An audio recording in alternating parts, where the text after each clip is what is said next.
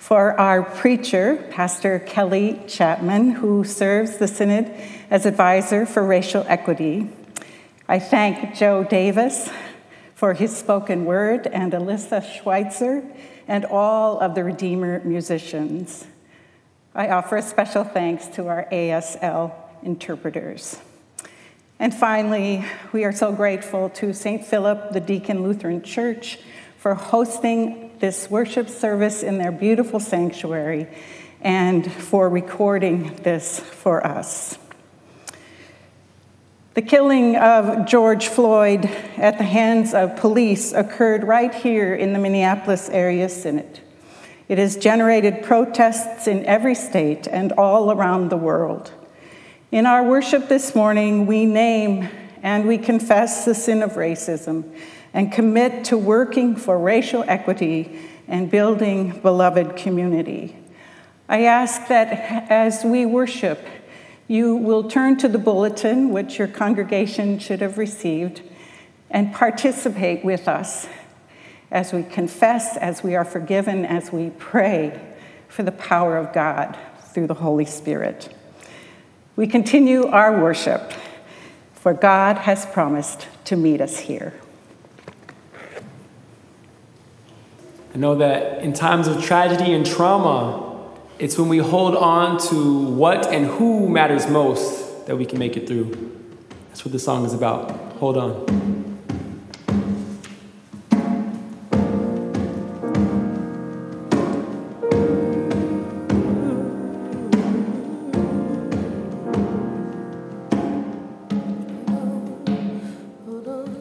All of my songs, prayers, and positive vibes can't draw the eyes of the mama who cries, 'cause the violence in the skies can't make her sun rise.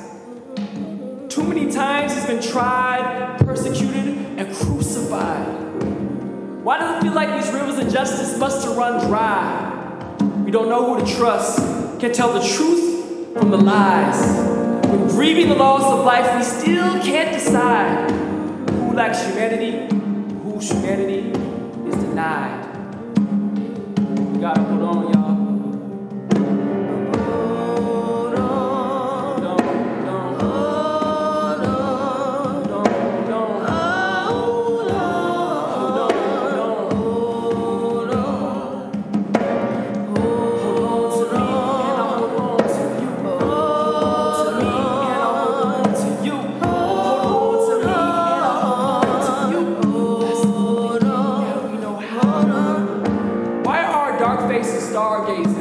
Searching for our Savior to start healing the hurt and stop the heartbreaking, to save you and me when detained in a mental state, penitentiary.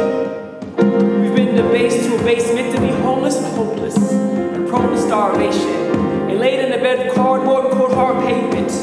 We try to do right with nothing left but desperation.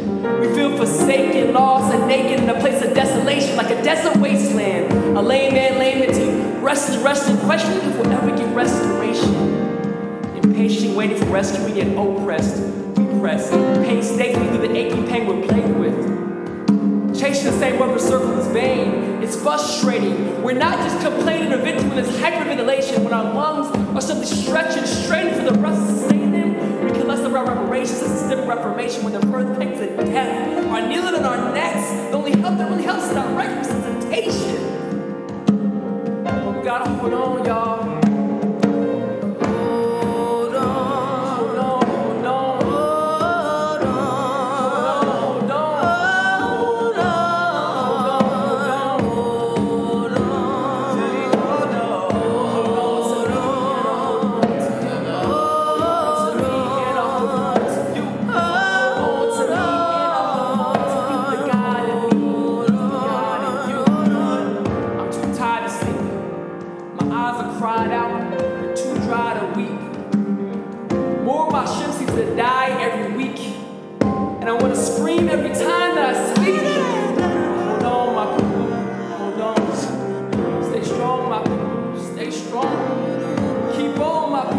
Keep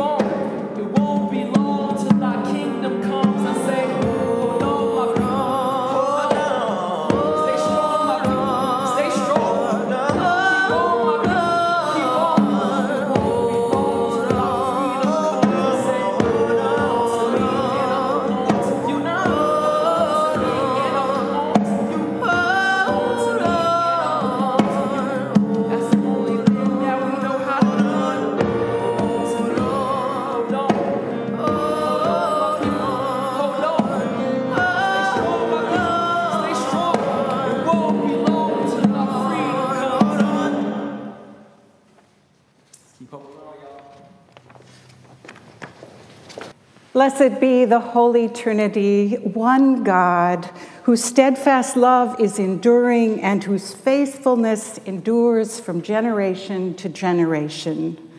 Amen. Trusting in the mercy of God, let us confess our sin. Reconciling God, we thank you for making one human family of all the peoples of the earth, and for creating the wonderful diversity of all the cultures. Enrich our lives by ever-widening circles of communion with one another. We confess our failures to love and seek justice. We confess the sin of racism. We have assigned the notion of race to human beings created in God's own divine image. We have judged God's beautiful diversity by our flawed and artificial standards. We cry out to you, forgive us, O God. We have accepted practices in our church and society that privilege whiteness over diversity and equity. We have been complicit in how racism continues to exclude and harm people of color.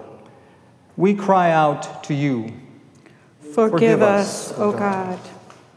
We have been silent and apathetic in the face of racial intolerance and bigotry, both overt and subtle, public and private.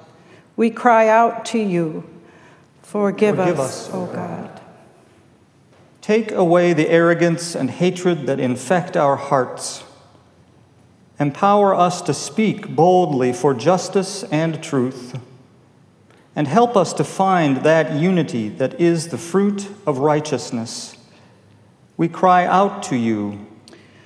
Grant us courage, grant us wisdom, grant us love. God, who is rich in mercy, loves us even when we were dead in sin and made us alive together with Christ. By grace you have been saved, and in the name of Jesus Christ your sins are forgiven. Almighty God, strengthen you with power through the Holy Spirit, that you might walk in newness of life. Amen. Jesus, hallelujah.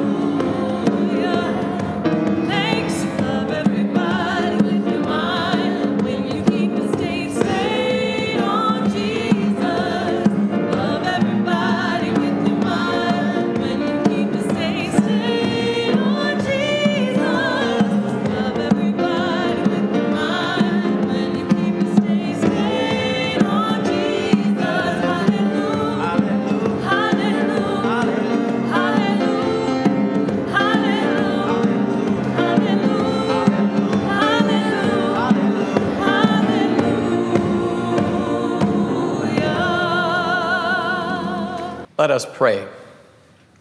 You are great, O God, and greatly to be praised. You have made us for yourself, and our hearts are restless until they rest in you. Grant that we may believe in you, call upon you, know you, and serve you. Through your Son, Jesus Christ, our Savior and Lord. Amen.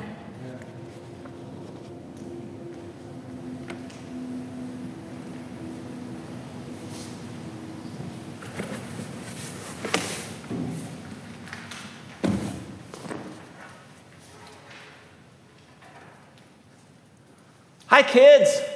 I'm Pastor John. Would you say hi, Pastor John, to me? Wait. I got it. Get ready to listen. On the count of three. 1, 2, 3. Hi, Pastor John. Thank you. I needed that. That feels so good. Choices. Choices. Choices. Have you ever made a bad choice? Oh, I have. I was picking between this thing and that thing, and I picked this thing, and it seemed like the right choice, but this was really the right choice, and it was a bad choice. Oh, have you ever done that? I have. Oh, it's so hard to make choices. Oh my goodness, it's hard to make choices.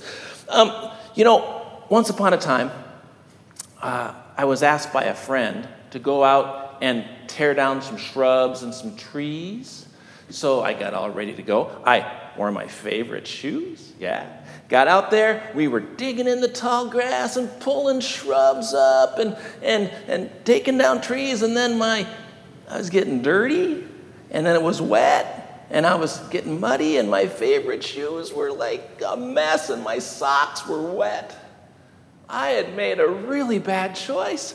I should have worn my working boots. Why didn't I wear my working boots? Oh my goodness, such a hard choice. But sometimes we can make choices and they're really easy. Like if you're hungry, when you're hungry, should you maybe just look at a nice picture of food if you're hungry? Or maybe, really grab a real food and eat it.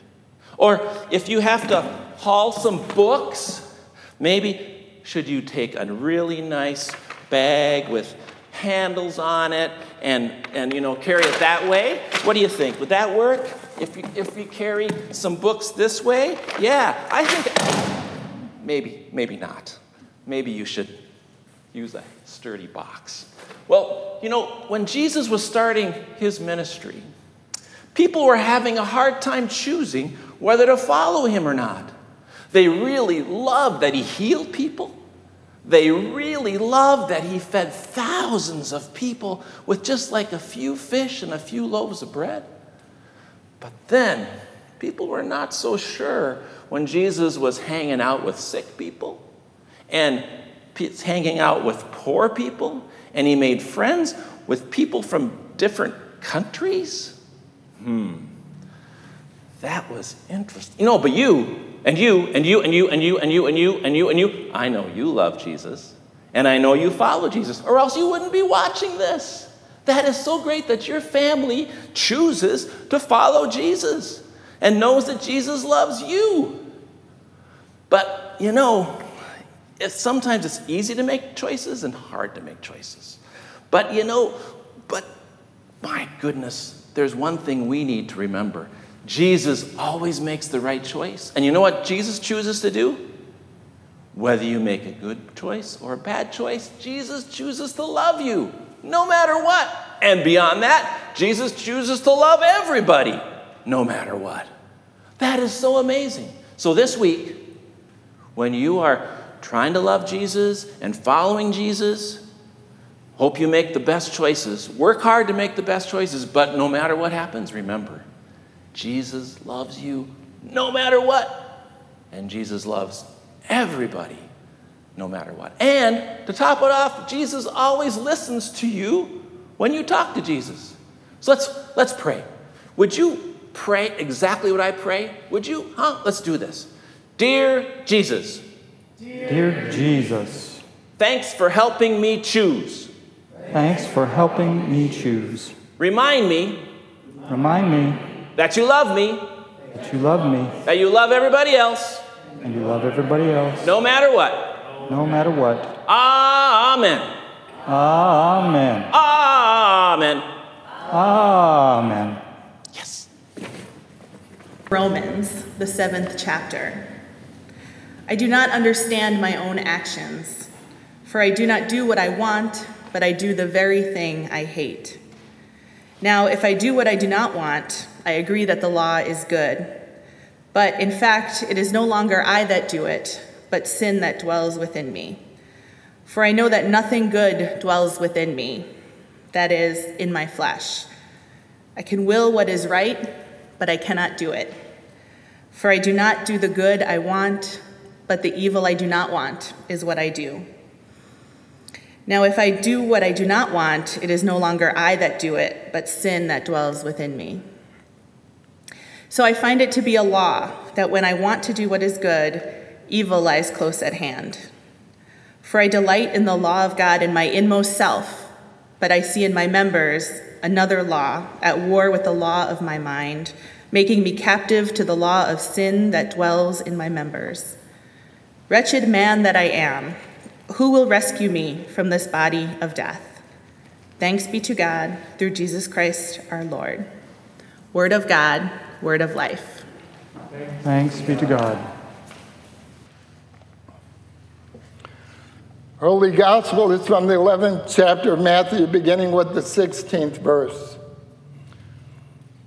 But to what will I compare this generation? It is like children sitting in the marketplaces and calling to one another, "We played with the flute for you, and you did not dance. We wailed, and you did not mourn. For John came neither eating nor drinking, and they say he has a demon. The Son of Man came eating and drinking, and they say, look, a glutton and a drunkard, a friend of tax collectors and sinners. Yet wisdom is vindicated by her deeds." Then he began to reproach the cities in which most of his deeds of power had been done, because they did not repent. Woe to you, Chorazin! Woe to you, Bethesda! For if the deeds of the power done in you had been done in Tyre and Sidon, they would have repented long ago in sackcloth and ashes. But I tell you, on the day of judgment, it will be more tolerable for Tyre and Sidon than for you. And you, Capernaum, will you be exalted to heaven? No, you will be brought down to Hades. For if the deeds of power done in you had been done in Sodom, it would have been remained until this day. But I tell you that on the day of judgment, it will be more tolerable for the land of Sodom than for you. At that time, Jesus said, I thank you, God, Father, Lord of heaven and earth, because you have hidden these things from the wise and the intelligent and have revealed them to infants. Yes, for such was your gracious will. All things have been handed over to me by my Father, and no one knows the Son except the Father, and no one knows the Father except the Son, and anyone to whom the Son chooses to reveal him. Come to me, all of you that are weary and are carrying heavy burdens, and I will give you rest. I take my yoke upon you and learn from me, for I am gentle and humble in heart, and you will find rest for your souls. For my yoke is easy and my burden is light. The gospel of our Lord.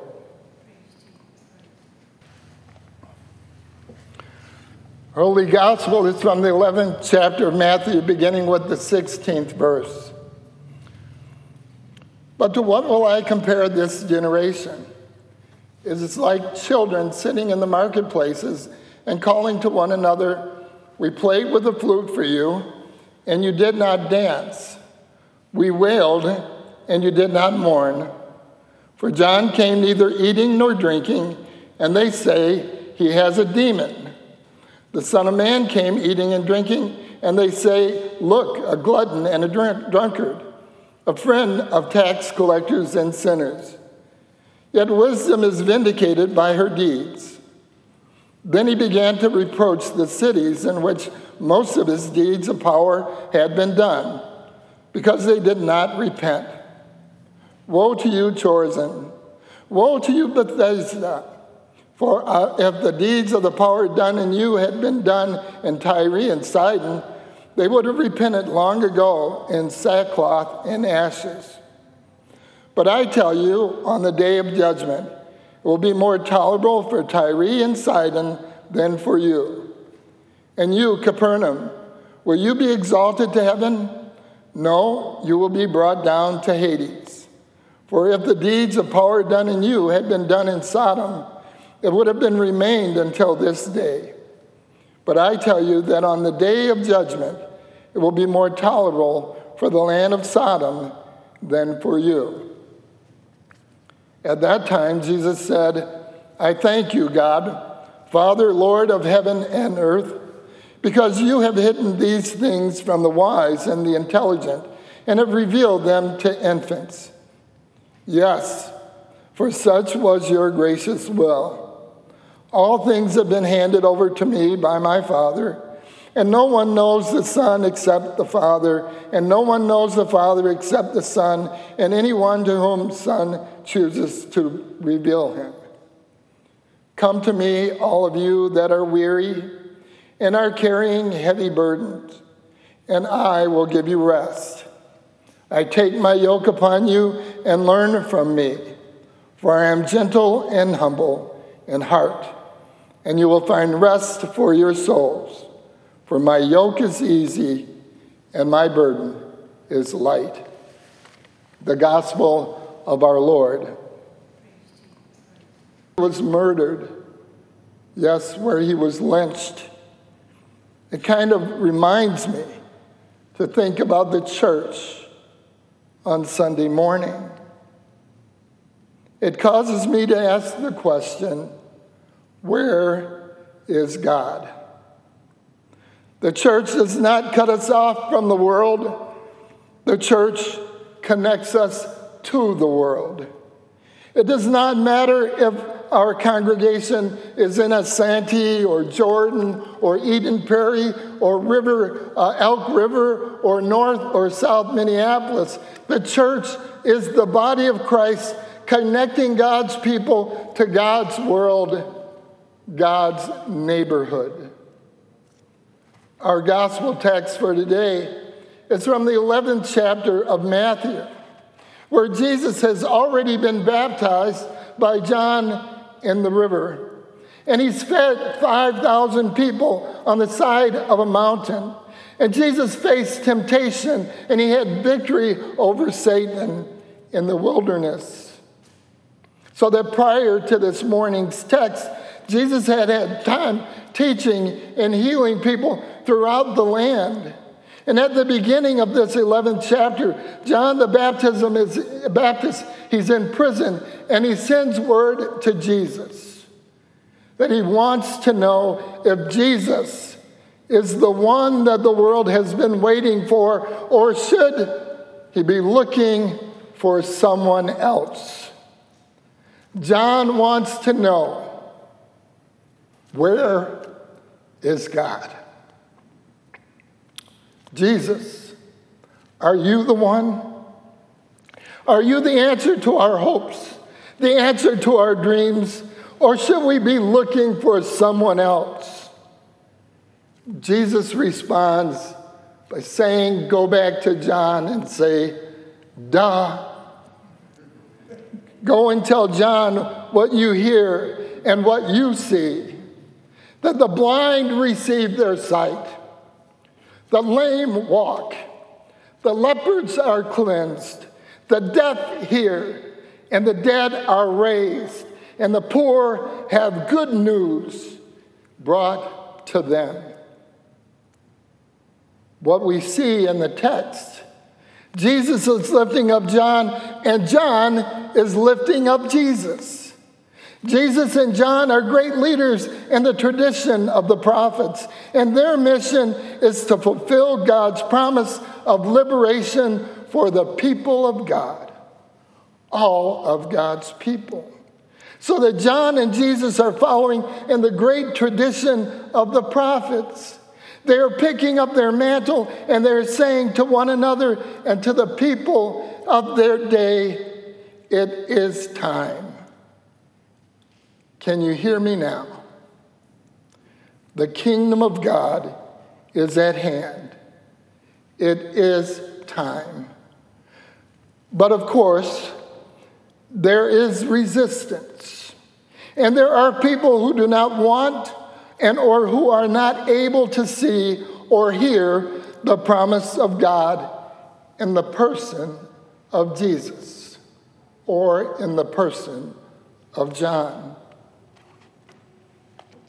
I am reminded of when I was growing up as a child, in the way that before we had cable television, we had one of those big box televisions.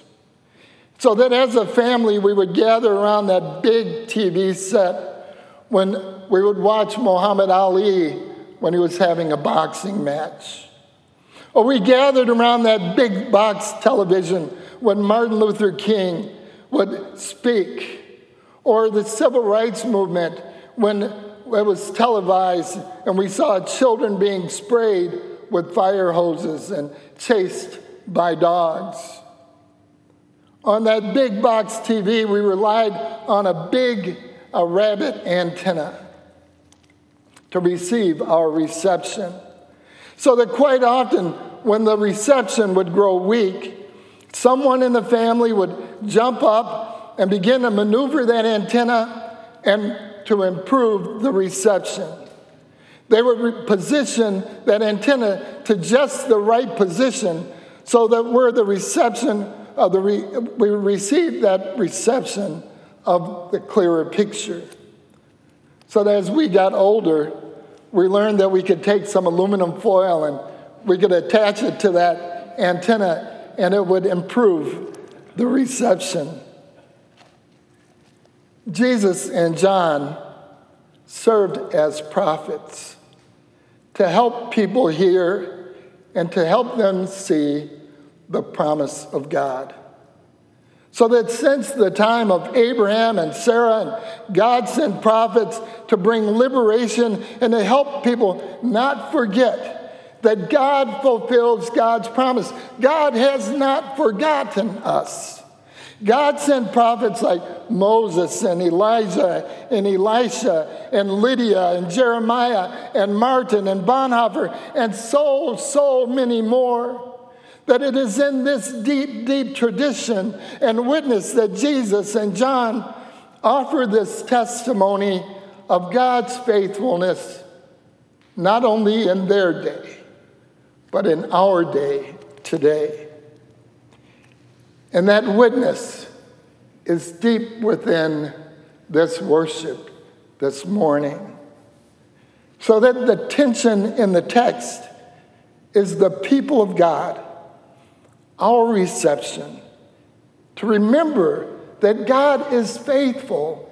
God calls us in the witness of the prophets that reception, when it grows weak, God calls us to reposition ourselves, to hear more clearly the voice and the promise of God. So that in the text, Jesus talks about how the people are distracted and they're unable or unwilling to see. Sound familiar? The distraction in our privilege and in our comfort, living in nice neighborhoods where our children get to attend the good schools. And the privilege of living in a country where we don't have to worry about our children being forced into gangs or sex trafficking or being forced to maneuver around walls. In recent weeks, Minnesota has been the spotlight, and we've had that light of racism and division shining on us. In a lot of ways, the church has been fortunate that the focus has been on police for the history of abuse and neglect. Thankfully, we have had the witness of the church like places like Holy Trinity and Calvary and others who have been at the epicenter where the death of George Floyd has turned into an international cry for racial justice and confrontation with white supremacy. But we dare not fall asleep. We dare not forget to look at that prophetic witness and that as a church, we're grounded in baptism and reformation.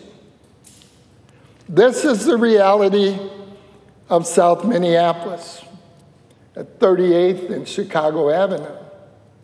But let us not forget that from Mankato to Wilmer to Duluth to Albert Lee to Fergus Falls and throughout our state, there are stories, there are voices to be heard. We are the church. Like Jesus and John, we are rooted in that rich prophetic witness to be the voice of God. Can you hear me now? We are the church, called and baptized into a prophetic tradition to proclaim the blind receive their sight, the lame walk, the lepers are cleansed, the deaf hear, and those who are poor have good news brought to them. May we be God's church, called to share in this prophetic witness. Amen. Take my hand and lead me on. Let me stand. I am tired. I am weak, and I am worn through the storm.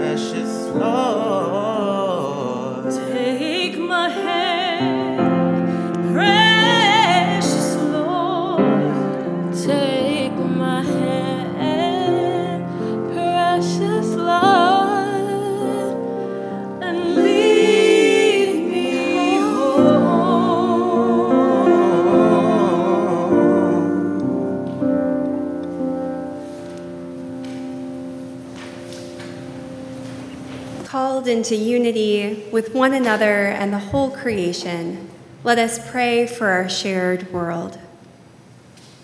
We pray for the church. Sustain us as we share your word. Embrace us as we struggle to find our common ground. Lift up leaders with powerful and prophetic voices. Free us from stagnant faith. Hear us, O God. Your mercy is great. We pray for the well-being of creation. Protect the air, water, and land from abuse and pollution. Free us from apathy in our care of creation and direct us towards sustainable living. Hear us, O God. Your mercy is great. We pray for the nations. Guide leaders in developing just policies and guide difficult conversations. Free us from partisanship that hinders relationship building. Lead us to expansive love for our neighbor. Hear us, O God. Your mercy is great. We pray for all in need, for all who are tired, feeling despair, sick or oppressed.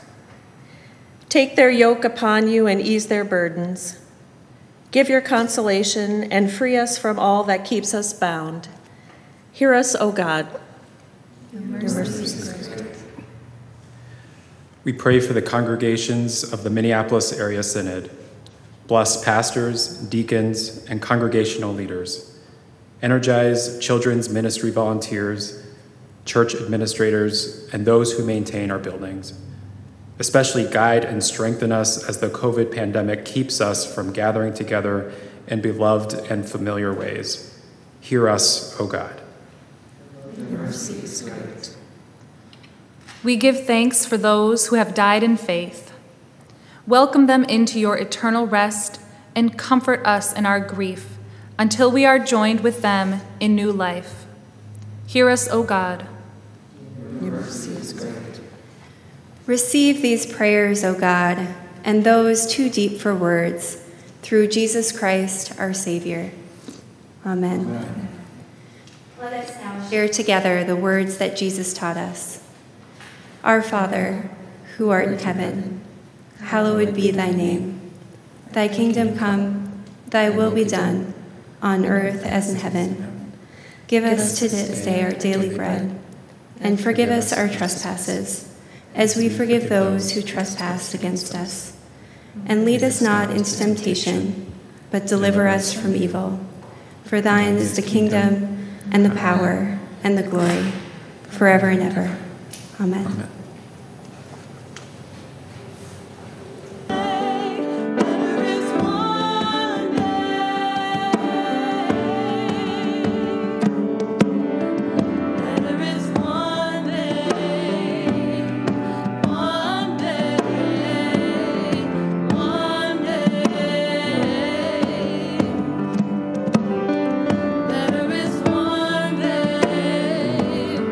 One day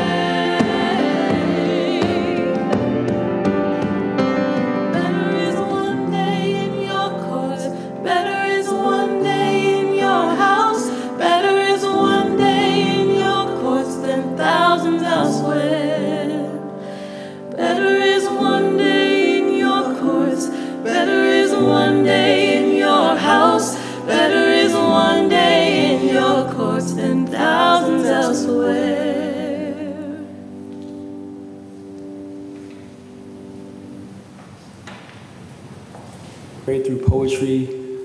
Let us listen to the call of God, inviting us to practice resurrection. The resurrection of love, the resurrection of healing, the resurrection of justice.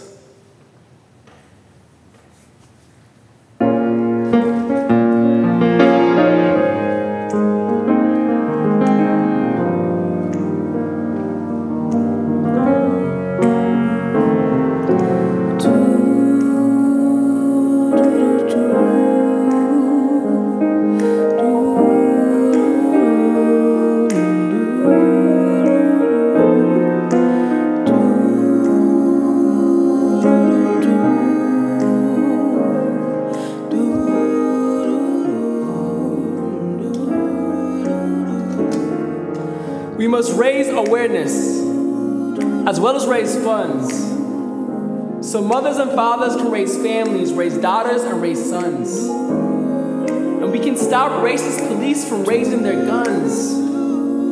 Dreams occurred, not dreams deferred. No more raisins in the sun. Let me see you raise your fist and you raise your consciousness to make this change come. Talking about a love so strong that even the dead will raise up. A love so strong, even the dead raise up. Ha! Ready for peace, ready for war. We crown the king of dreams with a head full of thorns. A legend is born, his words are like bread to the poor. So loud each line is like breath to a corpse. Reversing effects of post-mortem rigor mortis. Each verse a metaphor for metamorphosis. Different motive and intent. No Forbes, this celebrity endorsement. Working towards a world in which ghettos don't exist. Everyone is rich, but our soul glows from the gold in. Writing since I can hold a pen. Notebook was my closest friend. Wrote poems of hopes, homelessness, and war would end. I was so young, mind wide open, and saw it all through rose colored lens until broken. We're looking at eyes, cause we hope again. Dreams might be born again, so let me hear the chorus from your voice.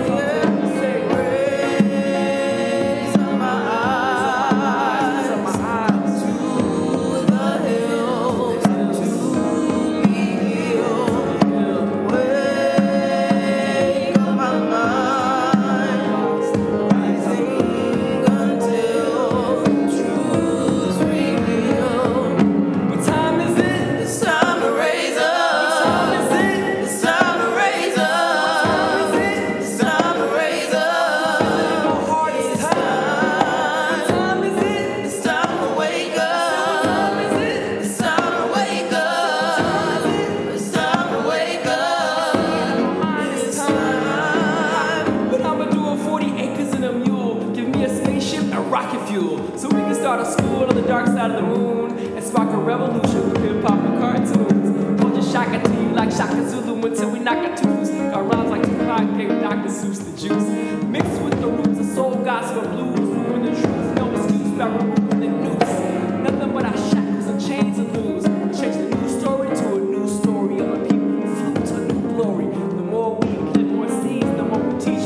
So much more than what the world sees. The world needs world peace. About the proper brings us the military police. No disparity with solidarity. We share the cross. We're right here in the streets and we're singing. Raise up my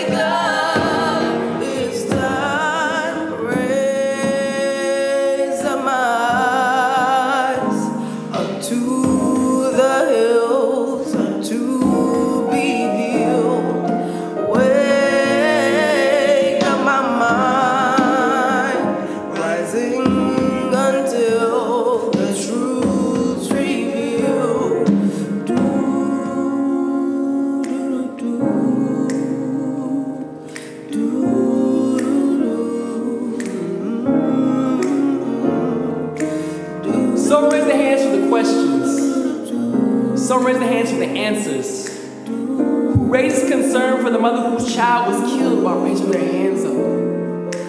Who raises the taxes without raising the wages? Will we raise our standard of education? Will we raise our voices, raise the vibration? If it takes a village to raise a child, what will it take to raise the nation?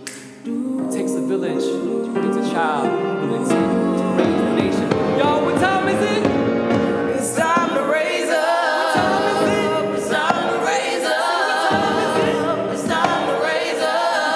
How hard is time? What time is it? It's time to wake up. What time is it? It's time to wake up. It's time to wake up. It's time to wake up. Amen. And now may the Lord bless you and keep you. May the Lord's face shine upon you and be gracious unto you. May the Lord look upon you with favor and give you peace. Amen.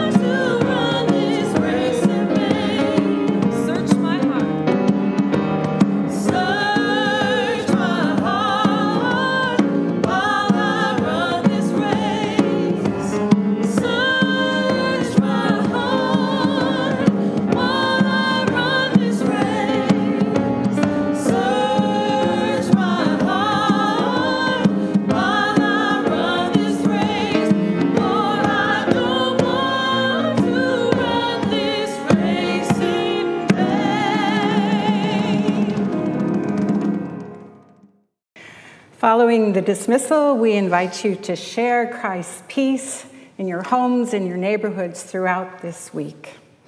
Go in peace. Christ is risen. Thanks be to God. Alleluia.